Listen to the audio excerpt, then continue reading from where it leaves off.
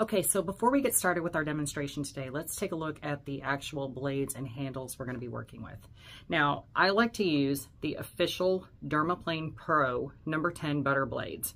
These are the absolute best blades that I've found, and they're remarkable. Now, each blade is going to come in an individually wrapped, sealed foil container. These are designed to be opened up and peeled away. So what you're going to want to do is peel the blade back where it's about halfway exposed, like so.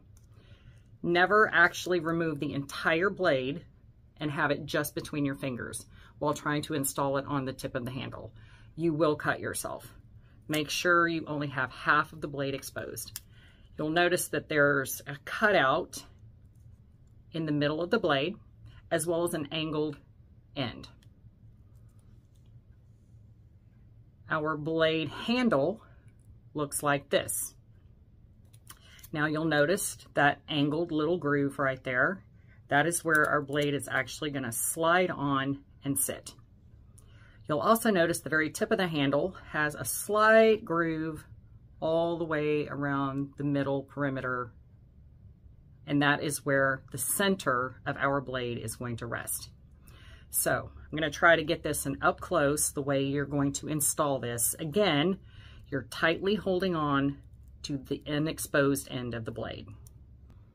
So again, our angled end is going to fit onto our angled groove on our tip.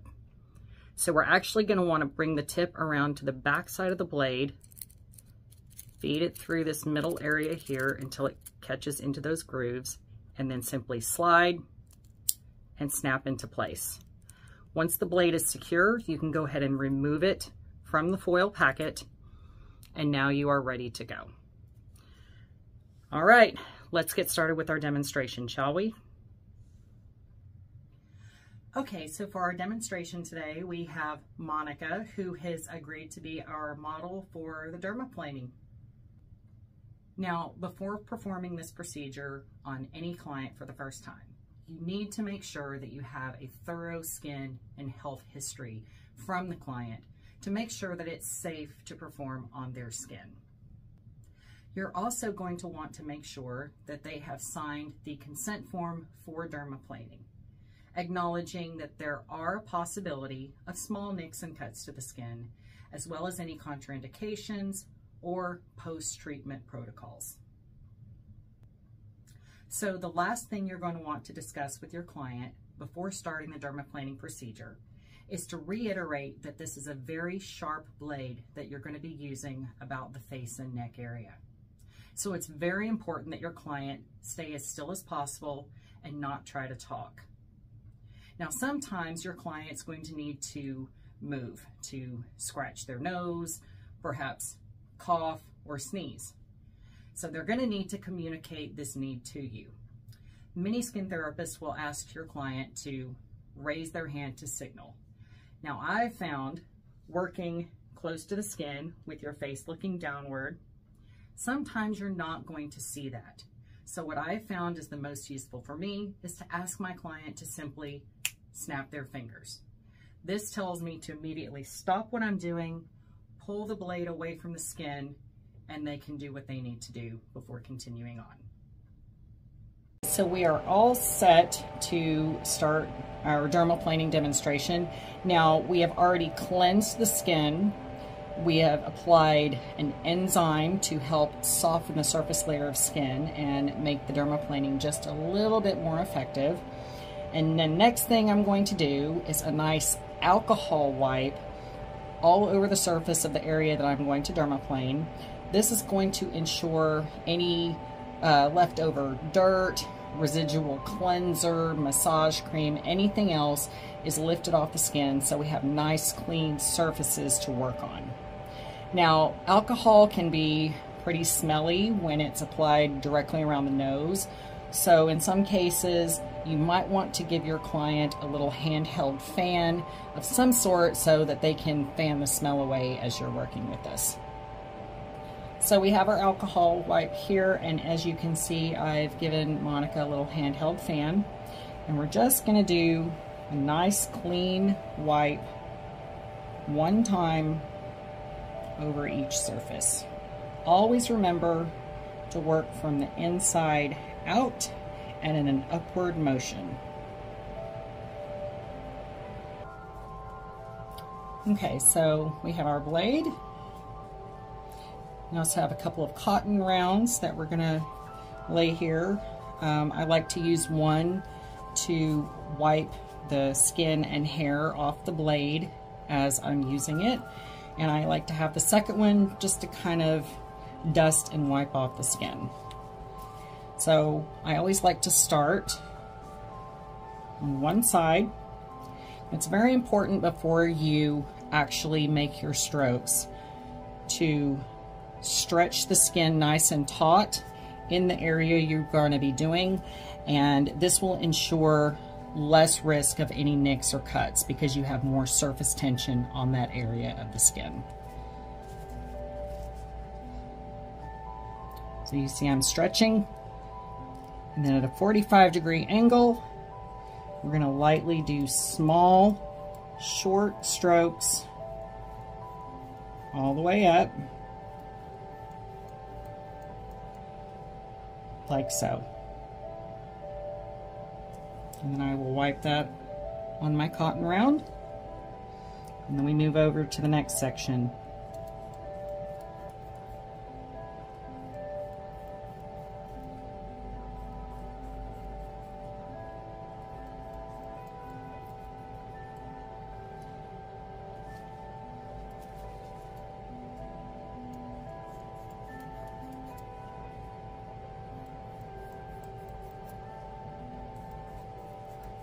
You can see here all of the skin and that vellus hair that we're lifting off.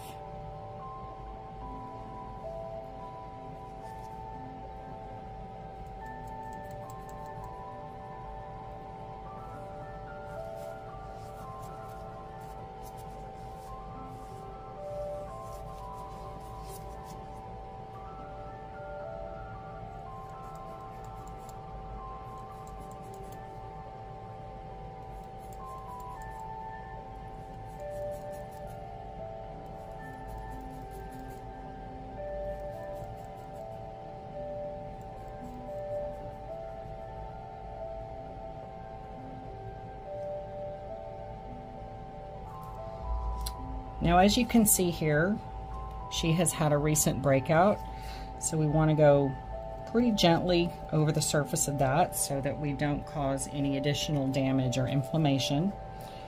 But this service is excellent for helping to remove any scarring or pigmentation that might have been caused by other breakouts in the past. Now, after you finish the majority of the upward motion, you'll want to kind of get down in their light and look at the surface of the skin and kind of make sure you've gotten everything. And then I like to come back in the opposite direction just to make sure we've gotten everything off. Again, stretching the skin, short strokes.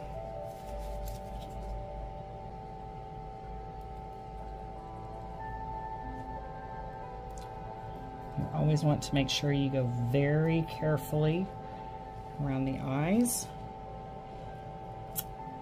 Never go upwards all the way toward the eye. You want to kind of stop at the top of the cheekbone.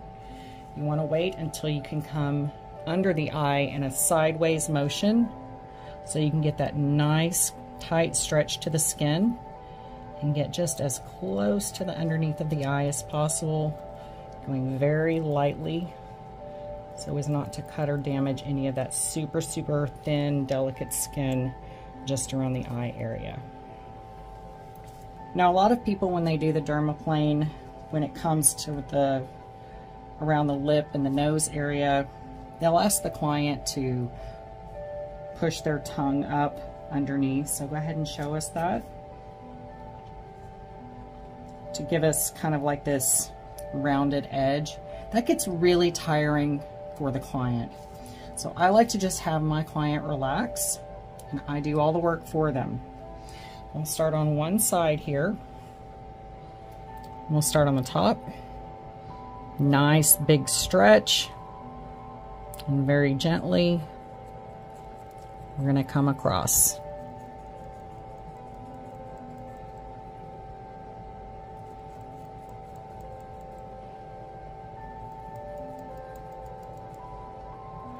And you see there all of that nice, lovely, dead skin and hair that we're getting off. We're going to go the same way across the bottom.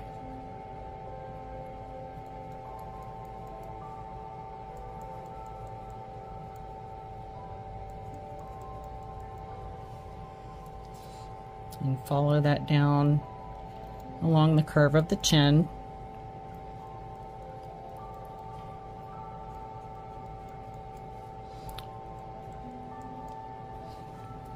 Go ahead and lift your chin for me. Trying to go up and over the curve of the chin can be very difficult. I find it's easier for myself personally to come around the edge like this, going left to right instead of up and down. Now when I get back to just underneath the chin to the neck area, then I'll continue with my up-down motion. Now we're going to go ahead and start on our second side. So again, we're asking our client to tip as far to the right as possible, so we can start with the neck and work our way up.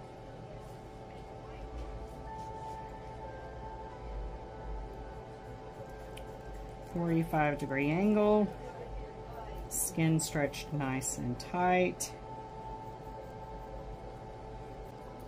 Now please remember, this is a very sharp blade.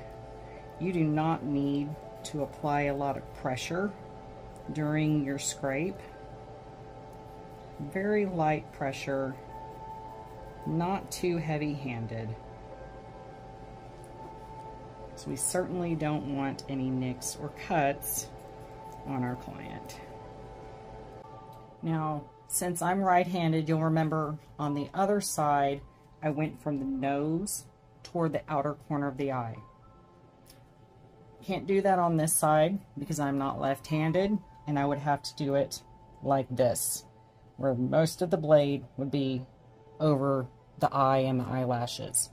So I'm going to go right-handed, the same direction as before, except this time I'm going to go from the outer corner of the eye to the inner corner. Again, nice stretch, very, very gently along that delicate eye tissue, all the way up the side of the nose.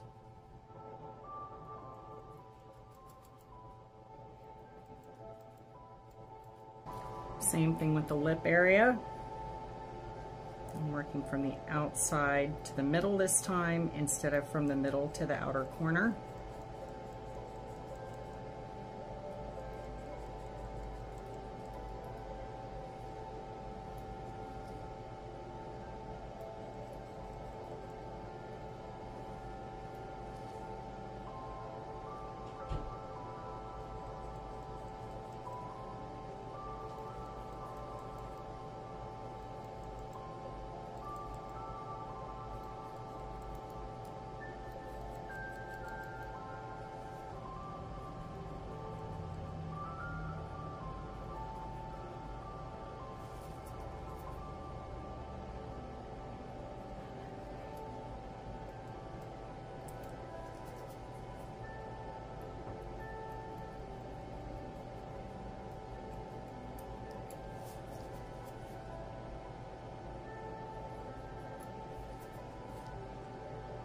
Last thing I like to do is just underneath the eyebrow.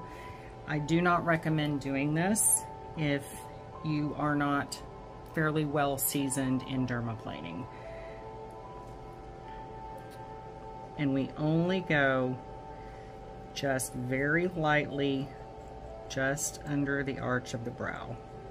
We never do the actual eyelid itself. That tissue is the thinnest on the body and the most delicate. This just gives a nice little shape to the brow. without waxing or tweezing. Just real quick, here is a view of some of what we took off the surface of the skin today. So you can see not only hair, but lots of dead surface cells as well. Now your client may experience a little bit of a wind burnt, kind of a cold wind feeling for a little while. It's always important after doing this to apply a nice hydrating mask, something that's going to help to calm and replenish. I like to use a nice milk protein mask that I keep in my refrigerator so it's nice and cool when it goes on the skin, or a rosemary basil that has a little bit of a bentonite clay base to it, and this is really great for antiseptic and calming and relaxing the skin. So I have chosen for Monica's skin in particular our rosemary basil mask. Smells wonderful, and again, this is going to be for antiseptic, anti-inflammatory, nice cooling properties to it. This is a great recovery mask for not just dermaplaning, but any kind of resurfacing treatment like a chemical peel or a microdermabrasion. Just a nice finishing mask to help rebalance the pH of the skin, rehydrate, and help to calm. This will remain on the skin for about 10 minutes or so. Depending on how you like to work with your practice, you can either do neck massage, scalp massage, hand and arms, or simply let your client take a nice deserved rest.